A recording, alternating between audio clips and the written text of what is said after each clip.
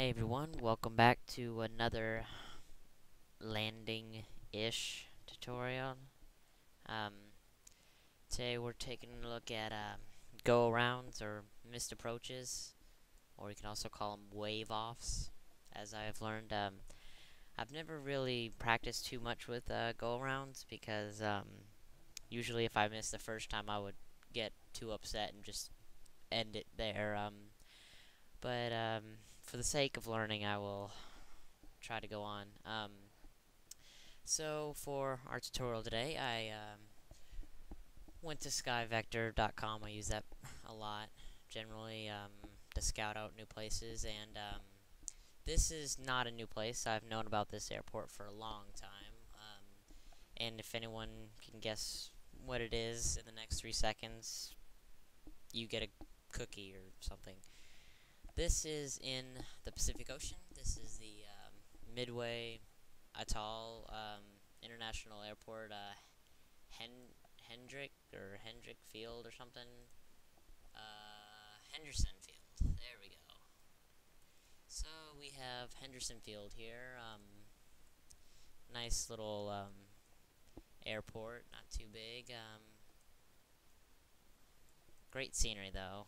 Nice little island over here too.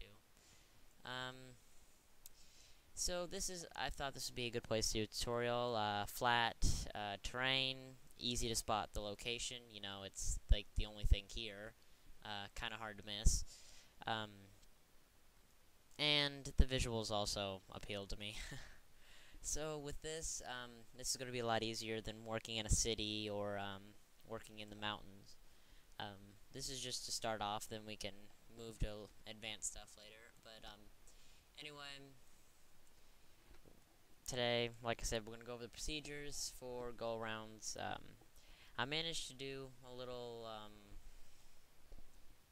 info finding, and I came up with a few notes here. I will set above next to this chart.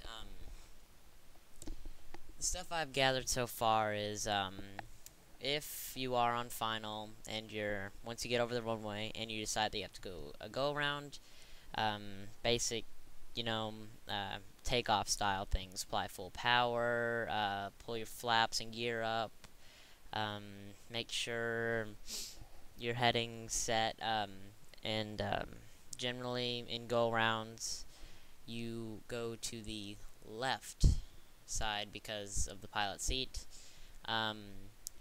Now, the length between them varies between runways, and also the ATC, air traffic controller, may also redirect you to a different point or different VOR, or they may put you in a holding pattern if they're experiencing a lot of traffic.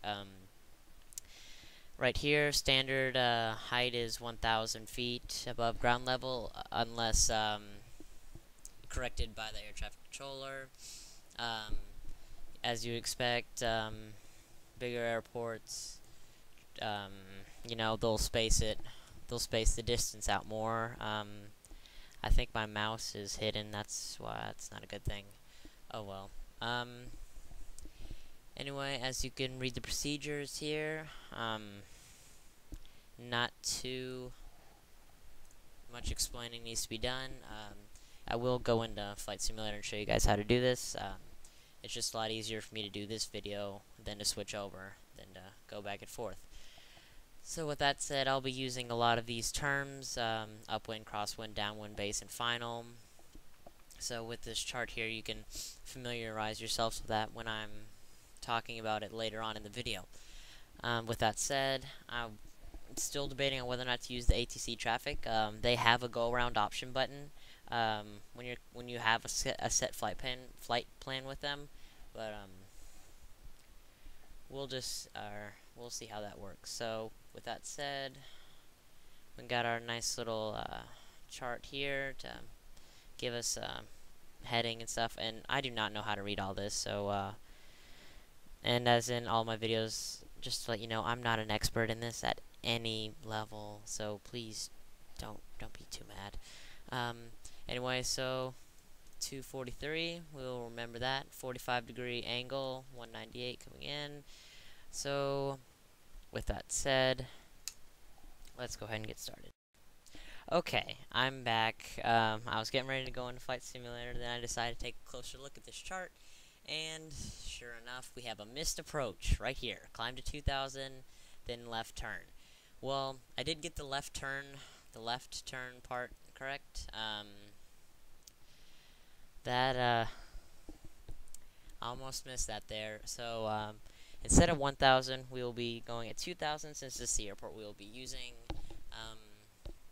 Then left turn, we'll go down on baseline or crosswind, then we'll just start all over again. So with that said, now let's go.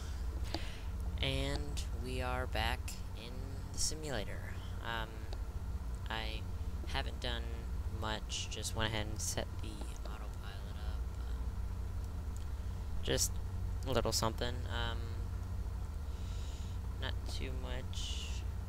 Last time I was flying in this plane, it was, I would say it's been a year or so. I'm more into the big planes, so I don't fly these little things anymore, but it's still nice to come back to them. Anyway, here we are. Not as fancy as in Google Earth. I would get a payware add-on, but I don't fly here very much. So, with that said, let's go ahead and take off. We'll just do a standard, just circle around the airport. Then we'll attempt to go around. The weather's set to real world, so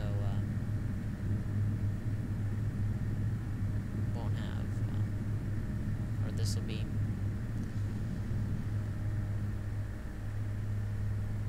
Whoa. Okay.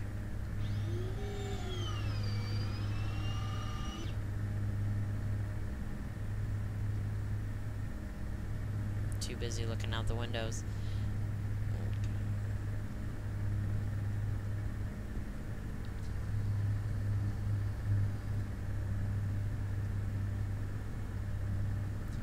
Well, for now it's going to be a rather boring flight. I will more than likely skip until I start the approach, because no one wants to see me just flying around for a little while. So, I will be back when I set up for my approach. Visibility greater than 20 miles. Sky condition clear. Temperature 15 Celsius. Dew point 12 Celsius. Altimeter 3003. Papa Mike Delta Yankee. Okay, that's enough of that. I went ahead and tuned into the traffic. Apparently there's no tower here. So we go ahead and select a runway for landing. To get to the ATC menu, you click Alt, go into the flight. No, that's not it. It's one of these. There we go. Air traffic control. Right there. Or you can click the little, I don't know, I call it the squiggly next to one. Anyway, we will go ahead and go back nearest airport list. We will choose Henderson Field, and we will go and select runway for landing, and our runway is runway 24, so we will select runway 24. With that said, we only have full stop, touch and go. Normally when you're talking to a controller, you can choose to go around or not. Wow, that's some nice looking water. Looking at it from a higher point, it looks a lot nicer. Anyway, right now we are on crosswind, getting ready to set up a base. The more room you have for your approach, the better. I already have my pattern will be at 2,000 feet, which we are currently at. Speed, variable. Don't know what I'm saying. Shouldn't be too difficult. Length of the runway 7,400. Elevation 13 feet. A lot of this is not needed.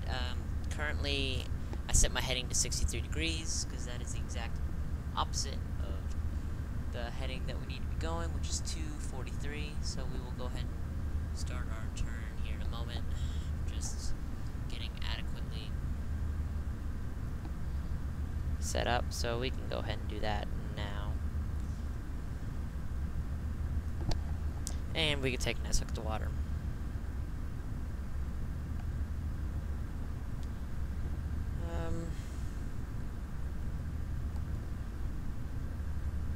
Okay, might be doing a little bit more turning here. We'll go ahead and set up to 243. Now, the problem I have with FSX is that it doesn't like to maintain the same heading as real-life airports. They often don't like to do that, which I've never been too fond of. Let's go ahead and turn off the heading. We'll do this ourselves. Whoa, a little touchy. I turned on the radar, or not the, I turned on the weather just so you guys could hear what's going on. The wind started picking up about 1,600 feet to 2,000 and I guess above. It is quite windy right now. Gear up. Whoa.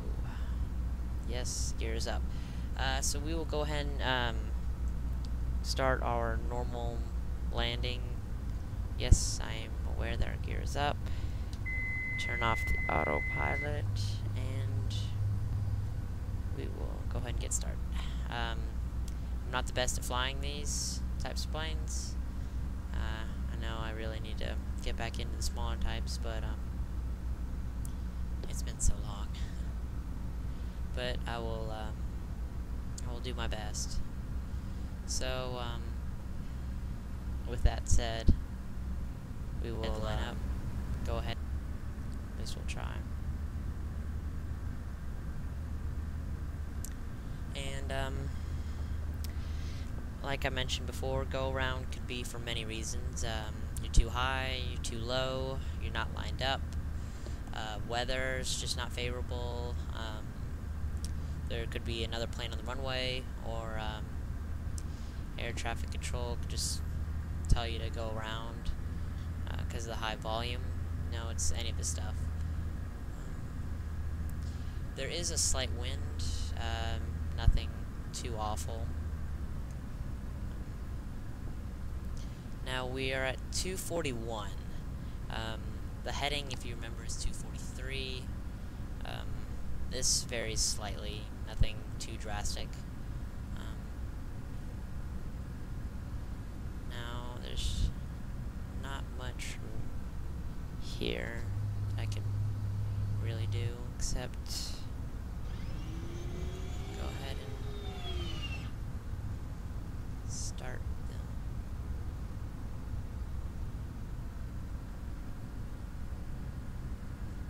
Whoa. But it is nice out here, secluded.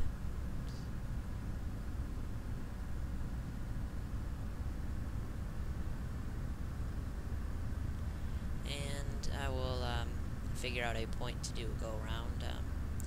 You don't have to actually land to do a go-around. I'm sure you already know that by now. Completely optional. Like, right now it looks like we're a little high.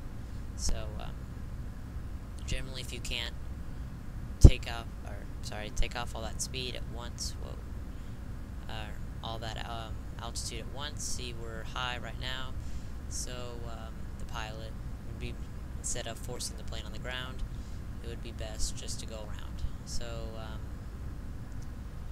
basically, we're high, and I don't think that I can push this plane on the ground fast enough, so we put one notch of flaps back up,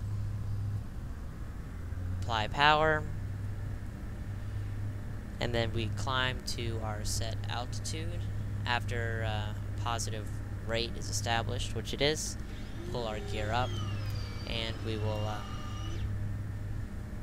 go ahead and get set up for the go-around. Now that we're good, we can pull our flaps all the way up, and we would contact the tower telling them, or traffic telling everyone that we are going around. Since there's really no one out here, we generally don't have to worry about that too much. So, with that said, we will go ahead and climb before trying that again. As indicated by the sectional charts, not sectional charts, just the regular charts, we are supposed to climb to 2,000 feet. Then we are supposed to make a left-hand turn. We will make a left-hand turn, and then we will contact the tower. Fortunately, the tower is unavailable, so we will make a more or less 90-degree left-hand turn, and we will try again.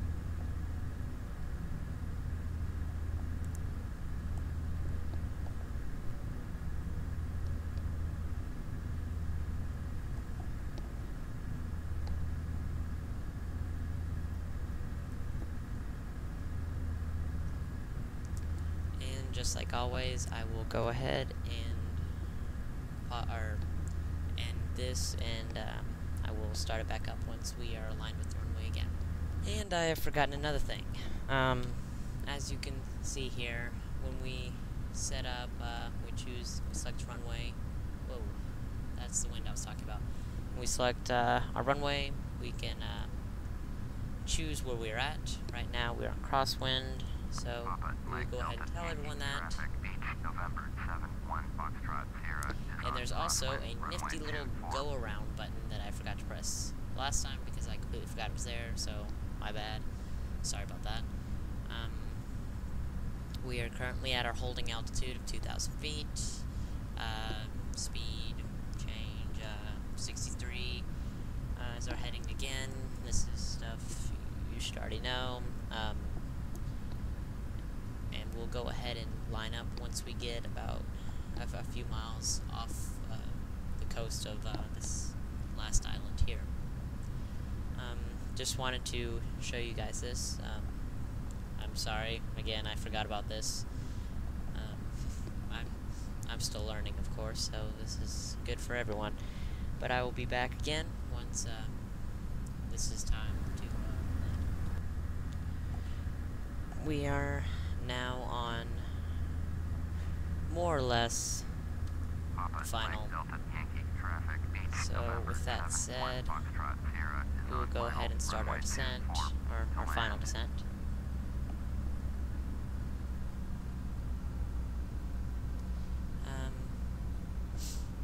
This is more or less not needed. This is just landing. This is something that's, whoa. I guess it's not really needed. I'll just go ahead and add it to the video anyway. You pretty much know the basics for landing here. Is it too much to go over? We learned about the charts, and most of the charts can be found on Sky Vector, the site I was on earlier. As soon as you enter their map, or as soon as you enter their site, there's a huge map. Choose your rough location of the airport, click it, and then it should give you all the information that you could possibly need about the airport. So with that said, I will go ahead and land here and call it an evening, because I don't know what I'm going to do. I'm going to do something. I have started playing on the multiplayer more, the multiplayer side of FSX. Kind of fun. I've really only been playing it with my school friends, doesn't mean that I won't allow other people to join. It's just our hours are usually different from others. This is, I mean, of course, this varies. I have some friends that live in Australia, and I have some friends that live over in Europe. Just all depends. This is a really late touchdown. I just couldn't tell with the trees.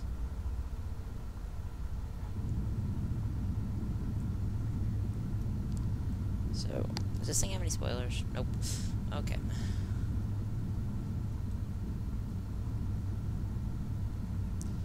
A landing that you can walk away from is always a good landing, or something like that. With that said, again, that is everything.